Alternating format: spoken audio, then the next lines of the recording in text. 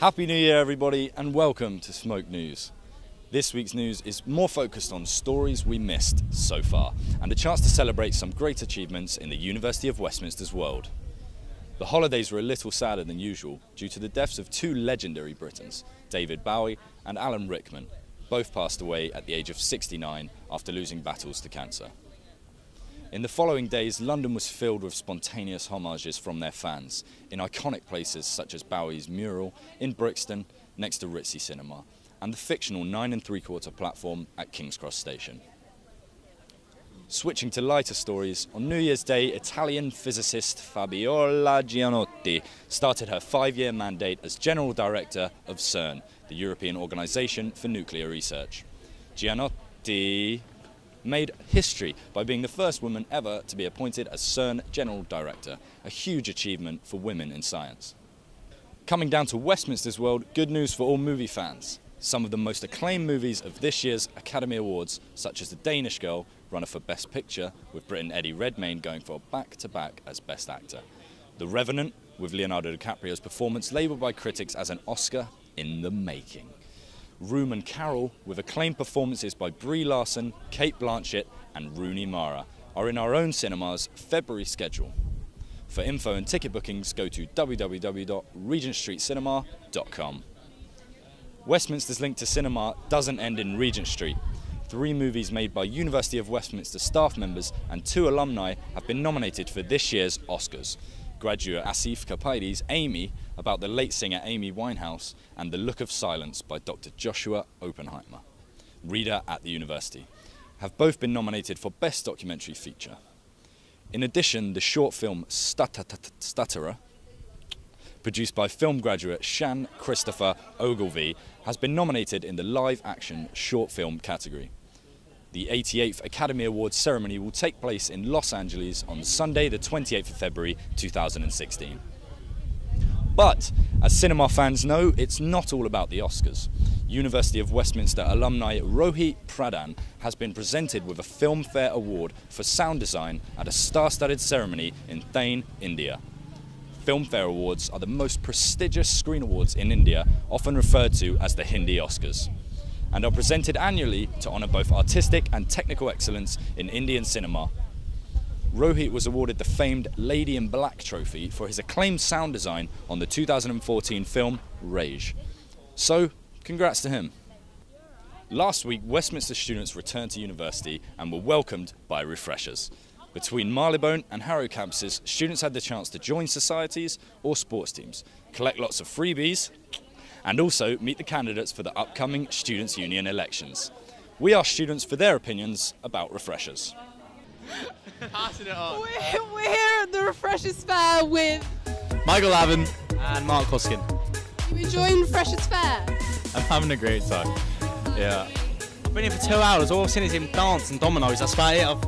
Everyone's here for Dominoes, like Dominoes and Lavin. Dominoes and Lavin. Dominoes and me.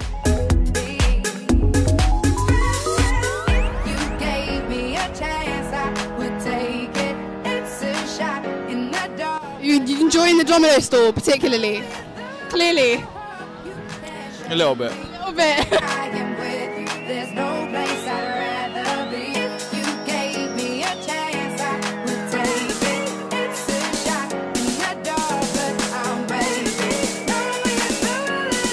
So, are you enjoying the Refreshers Fair? Yeah, it's quite cool. Yeah. Have you signed up to anything in particular? The first aid course.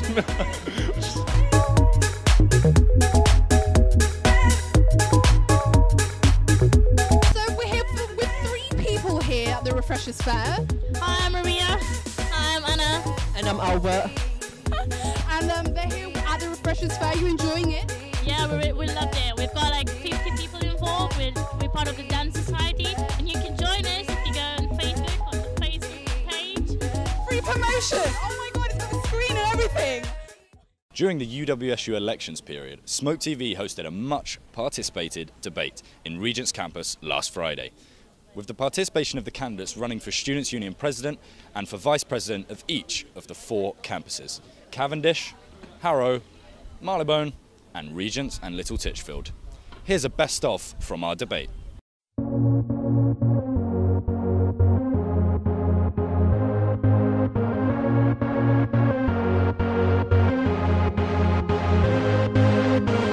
UWS, as we all know, is a pretty small campus, no? It's a pretty small campus, but I've spoken to a lot of students and they're not happy with the way the cafeteria is currently, and they feel that it can be expanded or it can be refurbished. Tas, hi. Hi. Please tell us, how was it to be the first speaker of this evening? Oh, it was a bit nerve-wracking to start off with, but I'll be honest with you, as soon as I was there, like, first couple of questions, I was more settled in. My question is, how do you, where do you see the money coming from to open up a new office in Little Titchfield Street? It's all about getting presence in LTS. If we don't get a office, I want to do what's similar to Otis and Harrow, whereby he got the cart. It wasn't expensive, but it was just all about getting presence. Salsa, hi. So how do you feel? How do you feel about your performance tonight? I feel that I've improved in so many ways. It could have went worse, actually. Could have been worse. I think I tried to keep people engaged by making them laugh with my petty jokes. But I felt nervous and I felt lonely up on stage. Question from Ryan Brown on Twitter. Will you follow suit in the example of at VP Regent to provide students with recreational items on campus?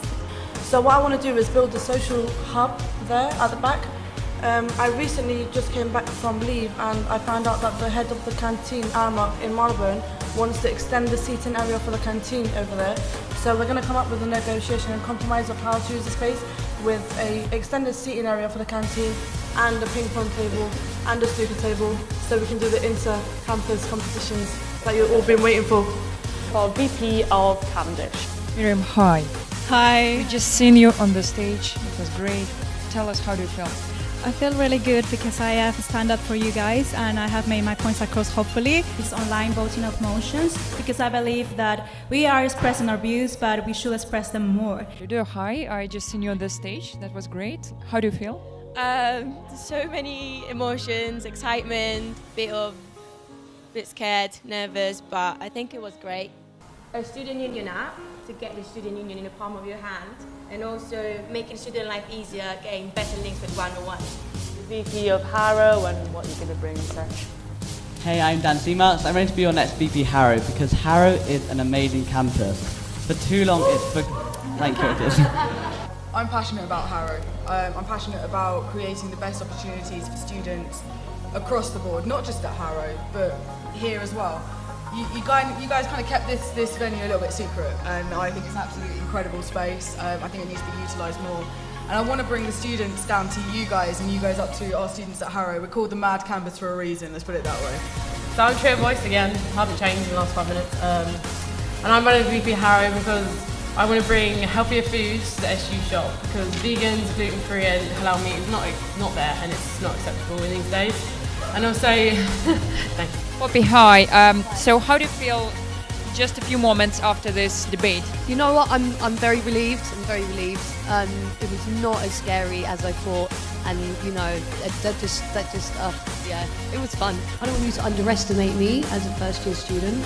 I'm a single mother of a 13-year-old. There is nothing that I cannot achieve. Skanda, how do you feel after this debate? Was it good? I believe I did put across my point. Instead of concentrating towards the political agendas and what's happening around us, although it is important and the knowledge and the awareness should be there, but our main agenda is to work on the welfare of the students right now and creating awareness of the services that are available with the university. The free services should be the main agenda instead of the political and other awarenesses outside the university. So how do you consider your chances after this debate? It's down to the students. It's not down to chance, it's down to the students. So I want to do all I can to go out there, especially... You felt the support from the audience while you had a debate? Yeah, there was support. I did receive a round of applause for one of my points, so that was, you know, the best it could have been. So yeah. To achieve their manifesto point, that was the question. Well, if money can be invested into making up the loft in Harrow, why can't money be invested in central London? I don't understand that point, you know? It was quite an intense debate, I would say. It was intense, having to comment on every single point quite in depth with quite a lot of active audience members was tricky, but I think we all coped with it quite well. Key points for my manifesto. I'm looking to introduce faculty and course-specific careers fairs rather than the generic ones we have at the moment. I'm looking to arrange visiting lecture office hours because I know it's quite difficult to get in touch with your visiting lecturers once they've left and done their seminar/lecture. Was it hard sometimes to send your message across? It wasn't that hard to get my message across. It was more hard to not react as a student and more as a candidate. Is that we need change, not promotion. Everything you have proposed is already being done. What are you going to do other than just promote? That I've proposed isn't getting done. We don't have a postgraduate fund. We don't have a SU shop at Regents and Marylebone. We don't help enough with hidden costs. And we don't have a student night every week that isn't just about going out to a club or something like that. Okay. Nayed, would you like to make any comments how you can improve life for postgraduates? For postgraduate students, I think we should make a society for them, a postgraduate society. So anyone whenever they can refreshers or anything let them know about this society, let them join the society as well. And we should have events for them as well, so that they can get engaged with others. So how do you consider your chances now? I'll say let's give it a try. Let's see how it goes. Everyone is really good. I respect everyone's. Their manifesto is really good. Yeah. Whoever you want to vote, just vote. That's it. Just look at the manifesto and vote. Don't forget to vote. You can do it from 10 AM on January the 25th to 4 PM on January the 28th. To check out all the information and candidates' manifestos, go to www.uwsu.com/elections. Results will be announced in Harrow's The Loft on January the 28th at 6 PM. That's all for this week with Smoke News. See you next time. I'm going in for some coffee because it's freezing.